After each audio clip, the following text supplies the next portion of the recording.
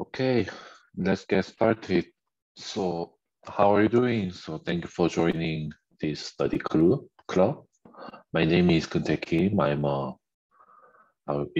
In what is called a facilitator of this study group. So, actually, because I first suggested this book for the study group. So, yeah, welcome. And then I think that uh, do I say it correctly? Like a Ricardo Serrano? Is that your name? Yes. Oh, okay. Hi. Yeah. How are you doing? So, yeah, maybe.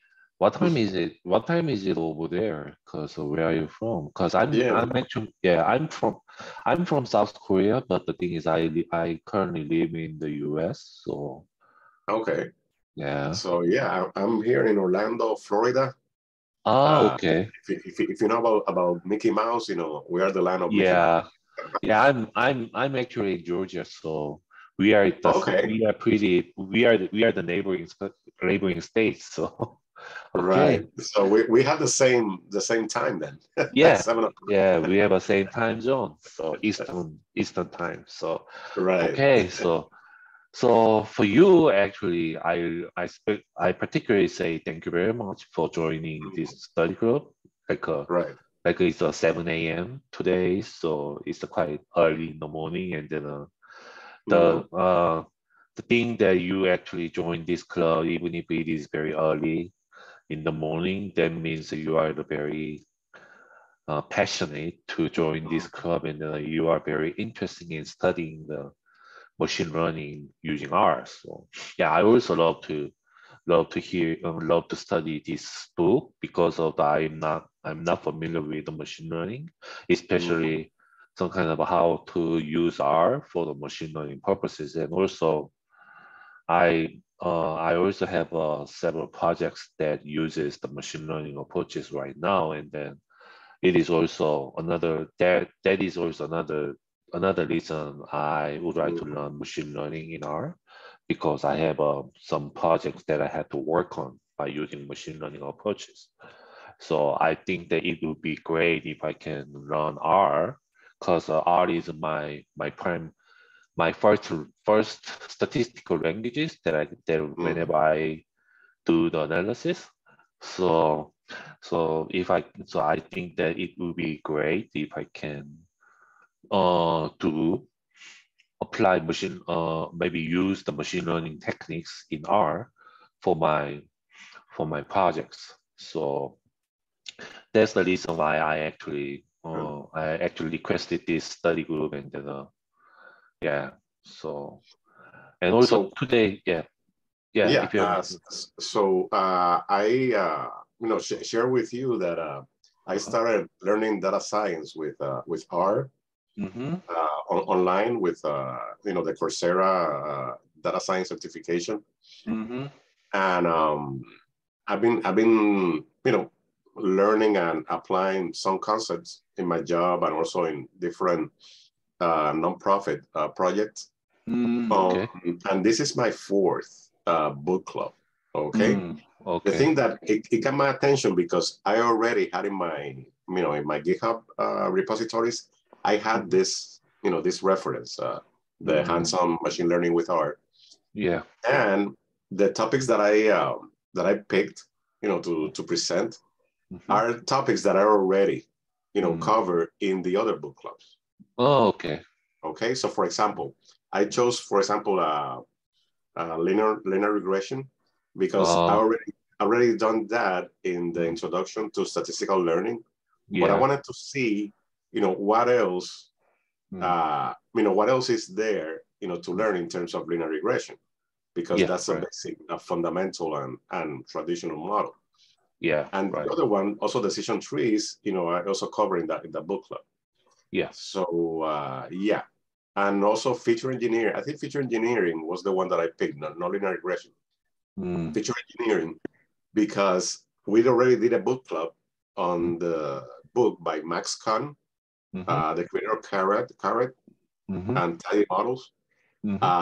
He did a book back in 2015 on feature engineering.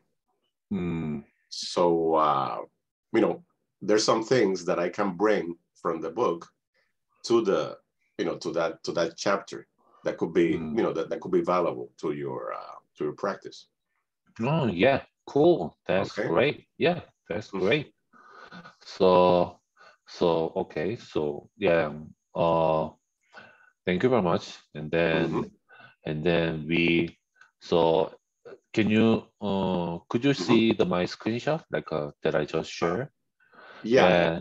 Let You bring the, you know, the the markup, website. Yeah, the yeah, markup bar. yeah. And then yeah, this is for my handwriting because Right. do you see Mm-hmm. this little line and then my writing? Okay. Right. Yes. Okay. Yes. So in that case, that's fine. Okay. So I can also erasing this. Okay. Uh, yeah, cause today is just kind of the first day of our meeting, and then it doesn't take too much time. Maybe today I'm gonna cover what the book is about, and then Right. also I'm gonna cover the chapter 1, Introduction to the Machine Learning, and then maybe you actually in Slack you already mentioned that you're gonna do the chapter 3 and chapter Right. 9, right? Chapter 9. So Yes. Yes. yeah, so I'm gonna try to cover chapter 2 next week because right now just you and I, we have only 2 people in the study group. I think that there is a 16 persons actually joined this book club, but the thing is today is the first day of the class, and then maybe they might need a little bit more time to adjusting the Right. meeting, making this meeting as their regular basis. So anyway, so today I'm gonna just briefly cover about the practice, about what this book is about, and then what I thinking about the facilitating and leading this study group, and then I'm gonna cover the chapter 1. Okay. All Sure. right. Go Yeah. ahead. So as you can see, this is the title, hands-on the machine learning with R. So as a title indicates, it is hands-on. So that means what I really like about this book is that this book actually really aims at to help help learners to help learners with a more practical skill that they can use for their actual projects or actual statistical task. So that's what I really like about this book. So so when we scroll down in here, and then okay, so who gonna be read this? So as you can see here, it is a practitioner's guide, which is for the more aiming for about the learn about the approaches to with in terms of some kind of a practical purposes. So there is a lot of example, and this will actually deal with a real data set that we to learn about the several different kind of approaches. And then this book is also kind of not the introduction to R, because this is machine learning is actually kind of like a very modern and advanced and emerging data science technique that we now use for variety of purposes.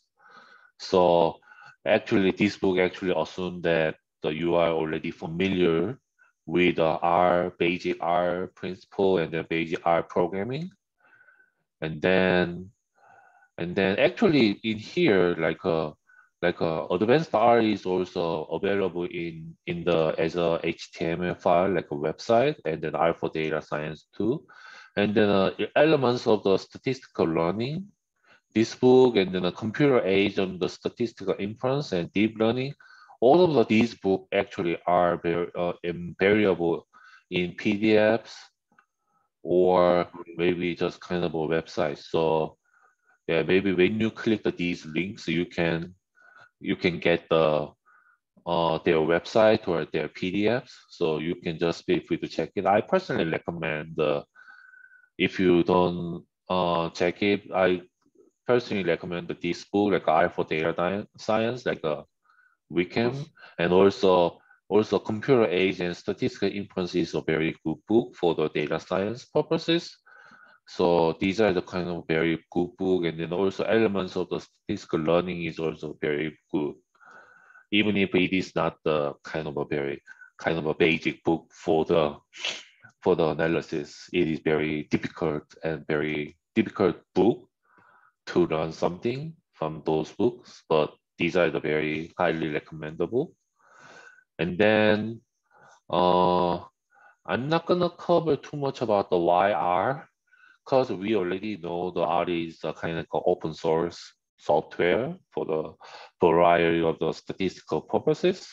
But the thing is, I would like to say is based on the tidyverse for the common data, maybe not the analytics, it's just kind of a data management and data cleanup activities.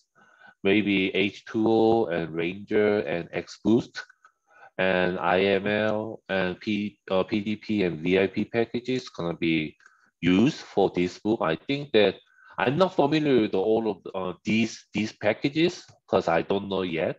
But the thing is, hopefully these are the kind of packages maybe commonly used in this book for the machine learning purposes. So I'm kind of a Okay. very I excited can tell you, to I can tell you more or less, what they, what they're about, yeah, because sure. I work with them. The tidyverse is a collection of, libraries. For example, Yeah, dplyr. right. Yeah. I know that it was developed mainly by Hadley Wickham. Yeah. Yeah. And it's a way to try to, minimize the effort of, manipulating data frames. Yeah, right. Okay? And more like a SQL. It has a SQL flavor to it. Yeah. Then, Like by yeah, using this exactly, operator as the a piping. Yeah, also as a pipeline. Yeah. correct. Yeah. And then H2O, it's a package. Usually you use it for AutoML. Okay. It gives you the advantage that the package with minimal information, you can develop let's say 50 models. Okay. And also it does stacking also. Okay. So what it's going to do is that it's going to give you for that amount of time that you're going to process it, because you can tailor it to that. Let's say 15 minutes. Give me 40 models. Okay. For this data set. Could be regression, could be classification, etc. And then you can pinpoint those models that are performing the best, and then work with them. Ranger is a library based on random forest. The good thing about Ranger is that it's very fast. Okay, usually random forest, it's it takes a lot of resources from the computer, and it's kind of slow. The random forest per se. The Ranger has the algorithm to really speed up the random execution, the random forest execution. So it's a very important package, especially for tidy models. Then the XGBoost is the extreme gradient boost, right? Which is an algorithm that is very popular especially in Kaggle. To develop, especially in classification, to develop models that are very, very efficient, and it can usually improves, your accuracy or your metric. Okay, it's a very important package. Also, another package that I have used that is kind of faster than XGBoost right now is called LightGBM. Okay. And I can bring that in the feature engineering. I can bring that because LightGBM, there's a library called Bonsai. Okay, like in the Japanese, the tree, bonsai, the little tree. Okay, that library lets you run LightGBM in a tidy model framework. Okay, So Okay. XGBoost, LightGBM, those are the go-tos when you want to do extreme gradient boosting. Then IML, PDP, and VIP are used more for explaining your model. Okay, for example, VIP is called variable importance. Okay, package. That's what it means, the acronym. So you can use it to check which are the predictors that the machine learning is using more. Okay, to do the prediction. Then the PDP is partial dependence plot. Okay, and that's part of the explanation model. And IML is also a package to do variable importance, to do explainability on those black box models like random forest, XGBoost, and all that. Okay. Okay. So there you have it. Also, there's other ones. For example, Dalek. Okay, I don't know if you have seen Doctor Who, the series. Okay, the Dalek is one of these villains in the series, and people that are familiar with that they produce a package called Daleks. Okay, and it has the figure of the little villain, right? The Dalek one. And Daleks also is used for machine learning explanation also. Okay. Okay. I'll post it in the chat. the link. Okay. Hold on. Let's see. Okay. Hold on. Let's see. Okay. Okay. So, and also, actually, I'm not kind of familiar with the machine learning approaches, but the thing is in here, actually, like linear regression and logistic regressions, and then regularized regression, and then multi-adaptive and k-nearest neighbor, decision tree, bagging, random forest, gradient boosting, and then maybe supported vector machine, etc. And then I think that maybe from 4 to 9 and 10 and 11 is quite familiar for me, but the thing is I haven't used this kind of analysis in my practical level. But the thing is currently what I actually working on is what is called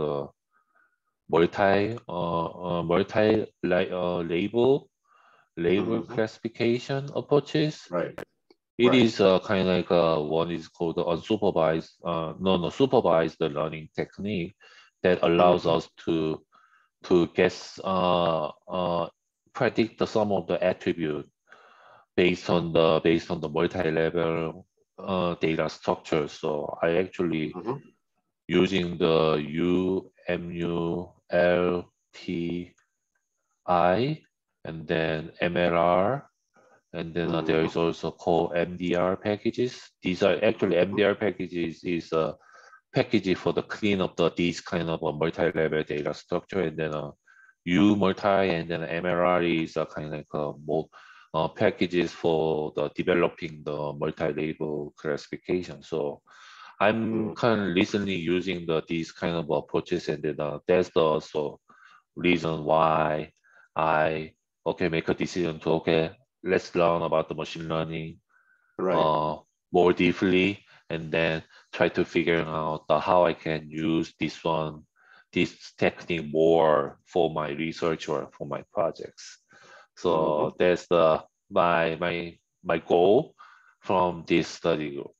So in here, actually, the other bottom part is just kind of a brief explanation about what the symbol is about, and then just kind of a software information. So it seems like there is a lot of software they actually using to develop this kind of web pages and maybe book. Hopefully we can cover this one, but let's see. Yeah, maybe it is a 22 chapters, so I hopefully we can cover these kind of packages quite well when we study this book. So let's move to the chapter 1. So chapter 1 is just kind of a very simple introduction to the machine learning, so which is we already familiar with, because I think that you and I already hear about the what is the supervised learning and unsupervised learning approaches. But the thing Right. is, just kind of a refresh. The supervised learning is more like a predictive purposes, which means, for example, if we use the linear regressions, maybe we can we can use the linear regression like a traditional kind of a perspective, like a conventional statistics. We actually use the linear regression to explore the relationship, right? Mm-hmm. Relationship between the variable, like especially among independent variable and our dependent variable, right? But Mm-hmm. in here, like machine learning and data science purposes, we actually focusing on to use the linear regression as a more like a predictions. Mm-hmm. So which means rather than to focusing on the relationships, we actually try to optimize our model for strong prediction power. So when we say about the optimized model, and also when we say about the for the prediction, strong prediction power, actually there is a two things we have to learn about. Because when we say about the optimized model, which means actually in the traditional approaches, when we actually focusing on the relationship among the independent and dependent variable, we actually using the what is called the p values, right? Like which independent variable is statistically significant to increase or decrease the dependent variable. But the thing is, when we say about the optimized model, it is actually very related to the more like a prediction purposes. So that means sometimes even if p-value is not the statistical significant, but the thing is that that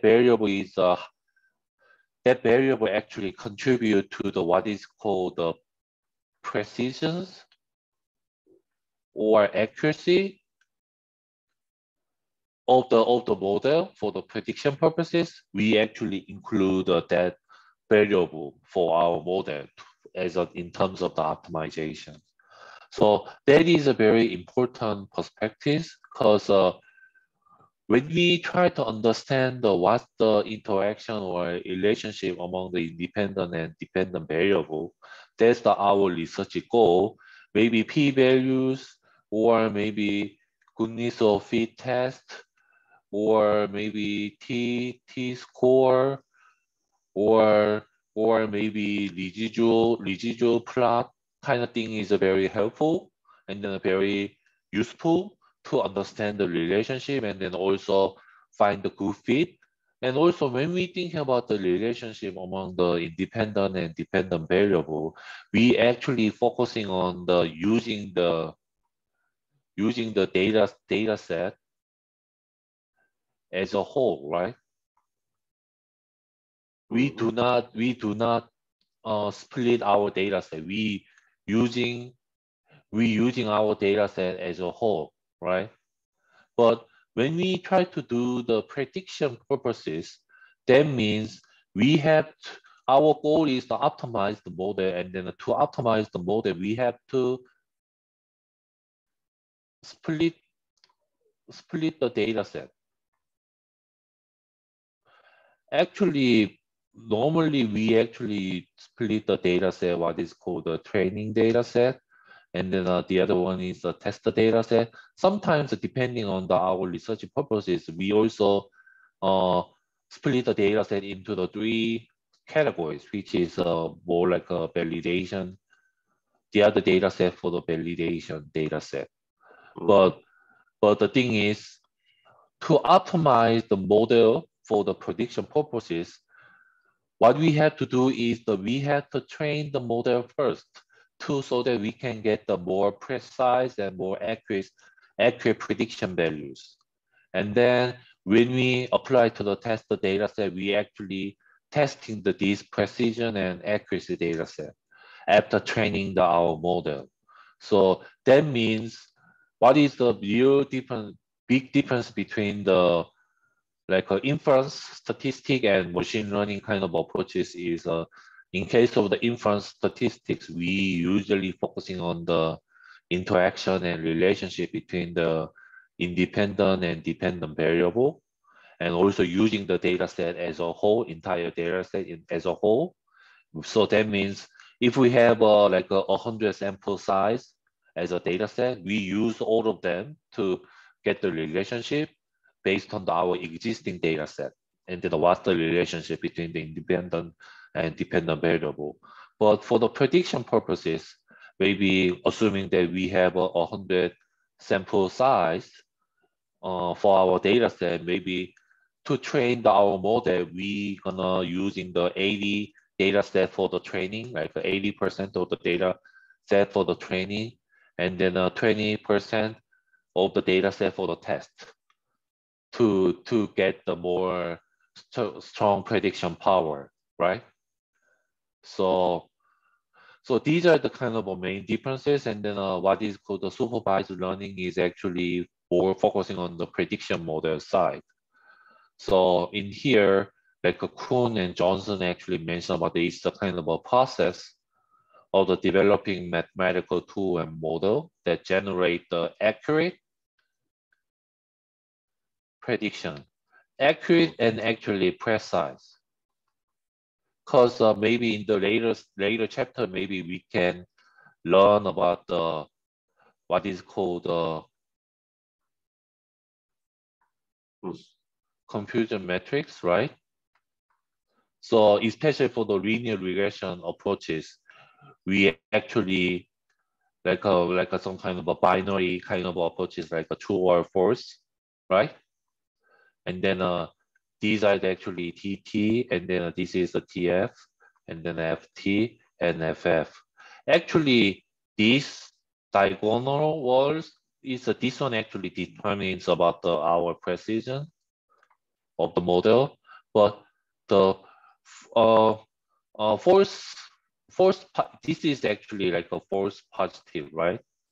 False positive, and this is actually false negative. This one is actually determined about how inaccurate or how biased our model will be. So based on these kind of confusion metrics, is actually we can also make a plot for the ROC curve, and then based on the ROC curve, under the ROC curve, like maybe for example like this, and then under this area, we actually call the AOC curve, which is the determine about our what is called the in the relationship kind of space kind of a goodness or fit kind of modeling approaches. So anyway, so supervised learning is the prediction purposes, and then this one is actually what is the big thing about the supervised learning is we actually have a very clear, already classified outcome variable, right? So without this outcome or without target variable, we cannot using the supervised learning. So for example, like using custom attribute, that means we already have a known data set about the customer attribute and home attribute and employee attributes, patient's attribute, production attributes. And then we can try to collect what is the goal of the supervised learning is we just try to collect what is called the predictor variable that are contribute to predicting these kind of attribute more correctly. So that's the kind of what the supervised learning is about. And then in here, when you're looking at the regression problem, this one is a kind of things like a sales price like a z-axis is this one is actually outcome variable, and then to predict these sales prices, we use the years built and then square footages as our predictors that we think are contribute to the determine the sales price. And then these are actually allows us to the three-dimensional plot like this, maybe for example. And then maybe I think that we can also cover in the maybe later in the linear regression sessions. Maybe when we try to thinking about what the error term would be, that might be in case of this one, maybe we can get these kind of like a very three-dimensional type of the error kind of plot, 3D plot, and then we actually we gonna do is we actually try to develop the model that has a very minimum kind of error, like a error for the predictions. So we're gonna cover this one maybe hopefully in the later sections. And then the other thing is what is called the classification problem. We can also use the supervised learning process. So for example, if we know about the yes or no questions about our outcome variable, maybe x1 and x2 and x3 gonna be the possible predictor that allows us to predict which observation gonna be yes and which observation gonna be no for the predictions. So supervised learning means that if we have a already known outcome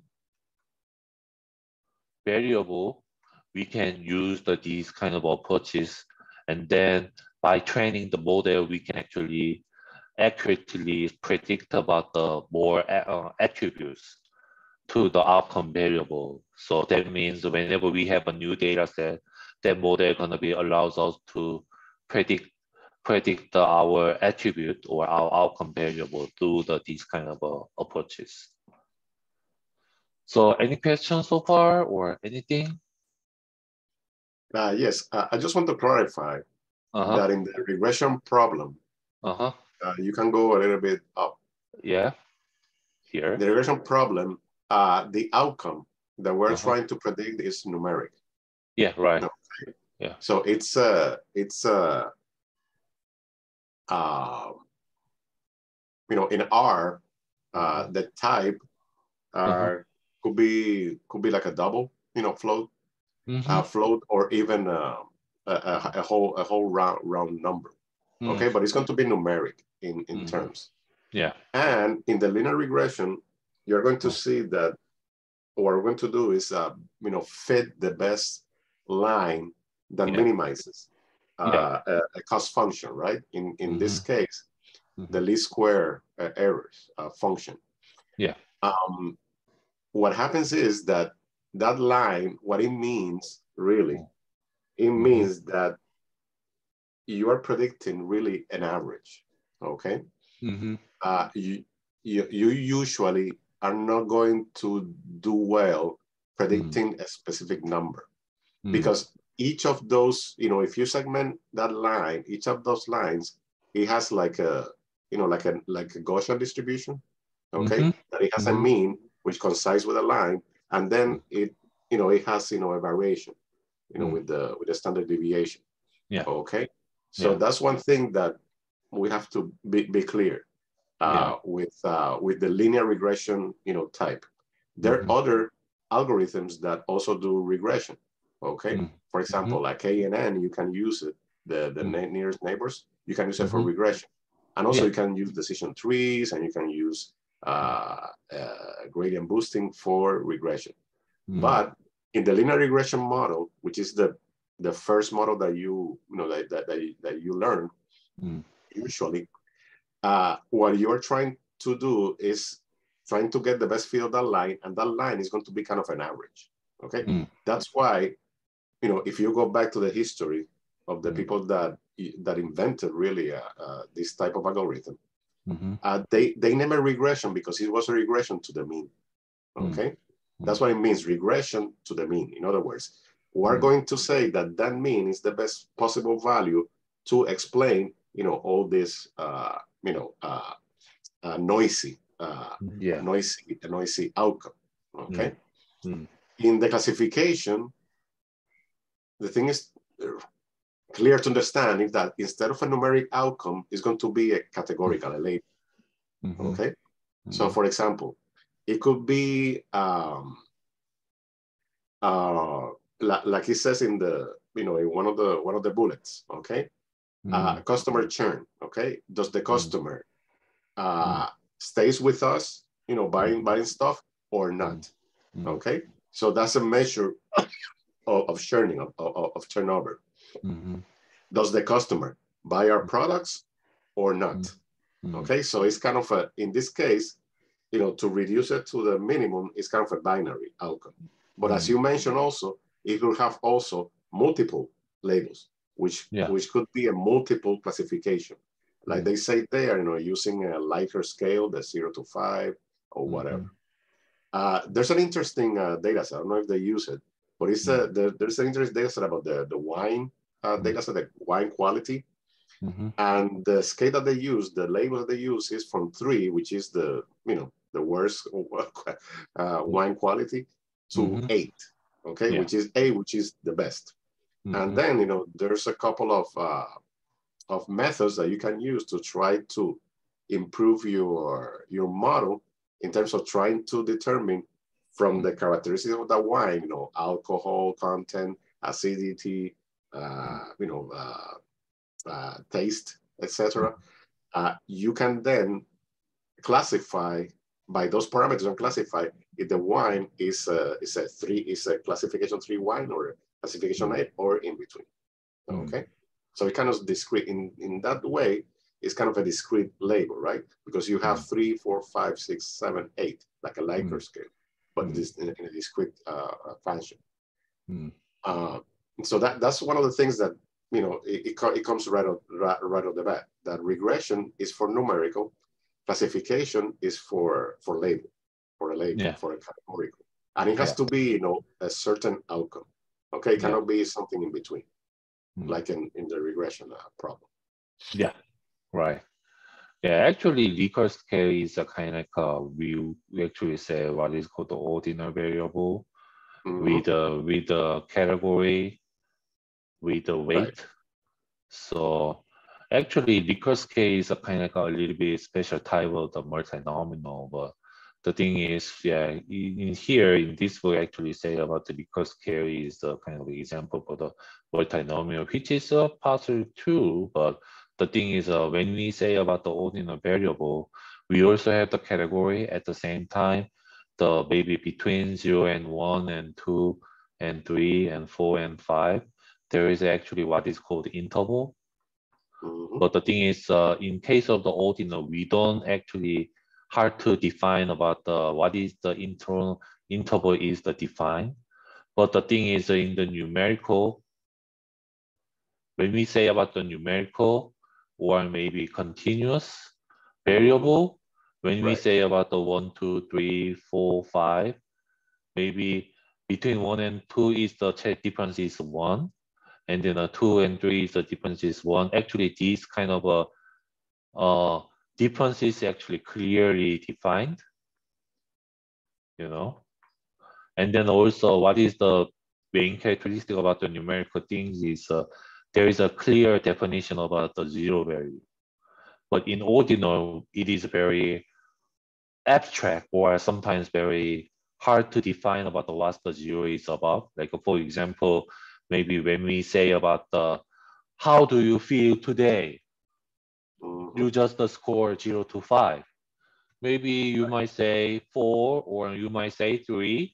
But the thing is, we cannot tell the difference between what's the difference between the 3 and 4, because that is actually depend on the respondent,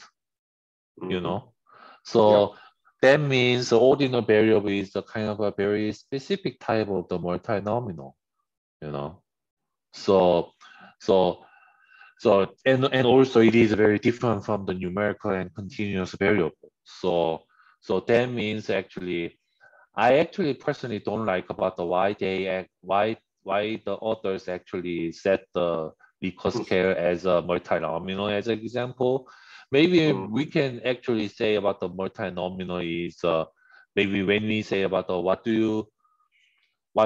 today maybe for the fisherman maybe today what kind of fish do you want to get the most? Maybe we can say salmon or maybe trout or maybe the other fish. I don't know the name, but these are the kind of what is called a multinomial example, like these clear example, not the kind of a Likert scale, because in this case we do not have any kind of interval or weight between these categories. This one is just kind of a label. There is no any weight or no value in it. These are actually exactly what is called the multinomial kind of example. But when we say about the Likert case, we usually say about these are the ordinal. It is a categorical, but the thing is it also has the weight and also order. It also has the order. Correct. So zero is the maybe we can say negative or maybe weakest, and then maybe five is the positive sometimes, and the strongest. So there is actually some kind of order and weight, but the thing is we cannot tell exactly define what's the difference between the 0 and 1. And also it is very hard to define what the 0 is about. But in case of the numerical and continuous variable, like for example, when we measuring about the height or weight, right? 0 is the clearly defined because 0 is the no height and 0 is the no weight. And then 0 and 1 kilogram, there is a 1 pound, there is a definitely clear difference between the 0 pound and 1 pound, right? So that is actually what is called the continuous and numerical variable. And then those are the variable we usually use for the regressions, like linear regression, etc., or regression problem. And then Likert, and then those kind of a labeling one is the classification problem. So that's the thing. And then in case of the unsupervised learning, is the just kind of if we don't have a known outcome variable, we use the unsupervised learning. So that means we actually target variable is actually unknown. Actually, by training the model, our focus is kind of get to know about the attribute of the target variable and outcome variable. That's the kind of what is called the unsupervised learning. So for example, like a clustering analysis or maybe dimension reductions, like you said about the decision tree or random forest. These are the kind of very typical example about the unsupervised learning, because we don't know about how we can classify our data set. And also maybe support vector machine gonna be the unsupervised learning too, because we don't know how we can optimize the classification about our observations. We don't know anything about the target variable have to be classified based on the data attribute. We don't know that. In that case, we have to use the unsupervised learning. So that's the kind of thing. So, and then in here actually the mentions about the example about the divide the customer into the different homogeneous group. So mostly unsupervised learning is for the classifications. Classification of our data. So that's the kind of thing. So identifying groups and identifying the products. These are the kind of things. And also recently in our computer science and the data science field, there is also emerging field called reinforced learning. Yeah, reinforced, not machine learning, reinforced learning. Actually, I'm not sure about the exact definition about this one. And also the other thing is the combining the supervised and unsupervised learning together inside the one model. This is what is called ensemble approaches, learning approaches. These are the very, very complex and complicated learning approaches. Maybe I think that there is some field that frequently use these kind of approaches, but I'm not sure actually how we can apply to this model. But I know that there is a few books that actually explain about what these are about. But in here, in this book, actually just kind of focusing on the supervised and unsupervised learning. So that's the thing. And then what's the roadmap is we just try to do by the chapter every week, and then hopefully we can actually cover one chapter per week, and then finishing it maybe after 22 weeks, which is just less than 5 months. We can learn everything about this book, hopefully. And then today, as you can see, actually, I'm not familiar with the Git and GitHub, so I did not prepare my presentation slide. But the thing is, it is totally up to you to prepare your presentations, or maybe you can use maybe I have actually pen tablet in my connected to my computer, so that's the reason why I can write on the website on the screen. But the thing is, if you have a pen tablet, you can use the pen tablet to explain the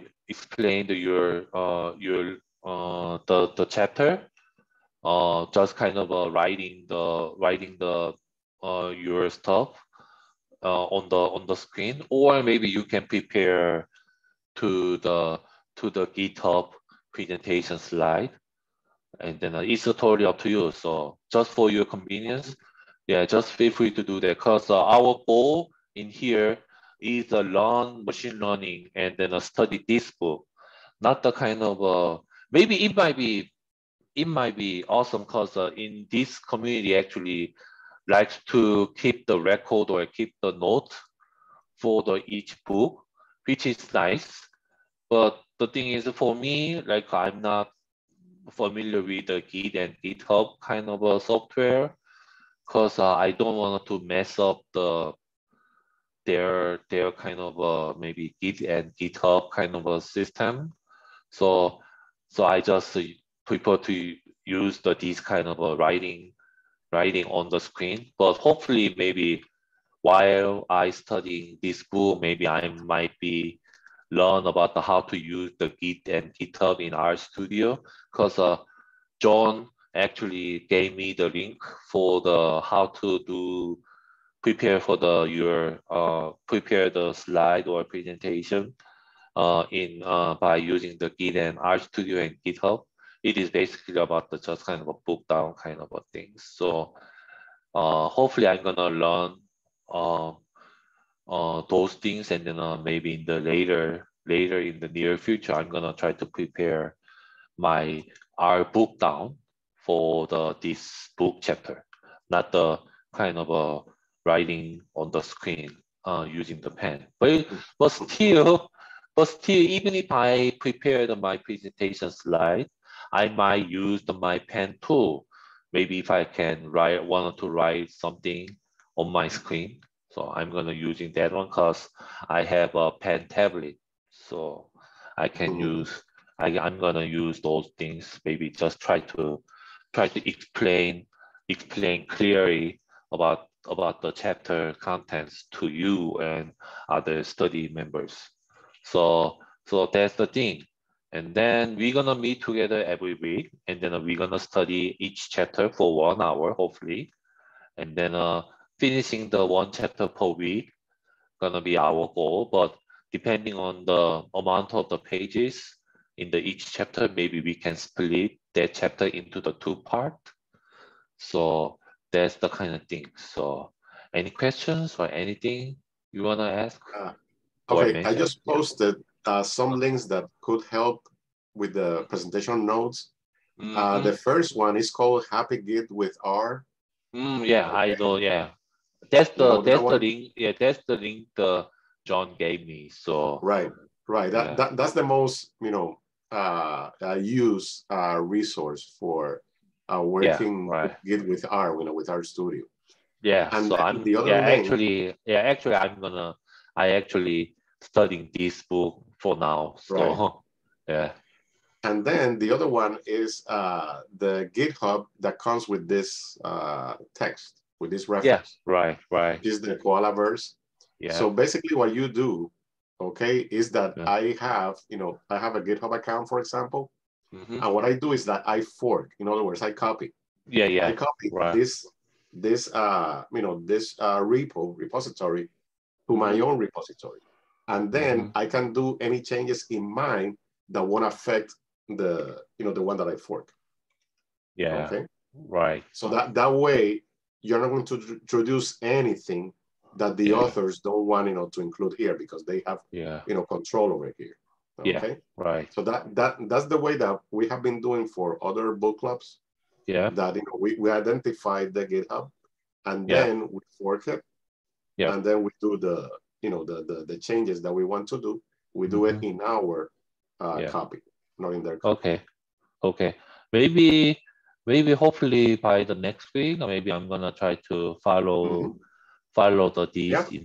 instruction, and then hopefully I can make the make the presentation slide for the chapter two Mm-hmm. by using this step. So and then also I'm gonna try to learn how I can set up my Git and GitHub into my computer, and then also Mm-hmm. RStudio, and then Right. try to do the some note, and then I book down kind of a document for the future purposes. So I'm gonna do that. So Mm-hmm. okay, so that's the Part of the thing, and learning, then part of the learning yeah. process. Yeah, correct. So it's a 7:57, 7:57, so it's almost time. So Mm-hmm. I hope to see you next week. So I'm gonna cover the chapter two Mm-hmm. for the next week, and then hopefully maybe we will get more people in the study group. But the Sure. thing is, anyway, the chapter two, I'm gonna cover the chapter two of that book for the next week, and then the chapter three, you're gonna cover the chapter three, and then Mm-hmm. that's the how we start. So thank you very much, and then see you next week. Next week. Okay. Yep. Okay. Have a Goodbye. great Sunday. Yeah. Okay. Yeah. Bye. Have a good Sunday. So have a good weekend. Yeah. Okay. Bye. Okay. Bye bye.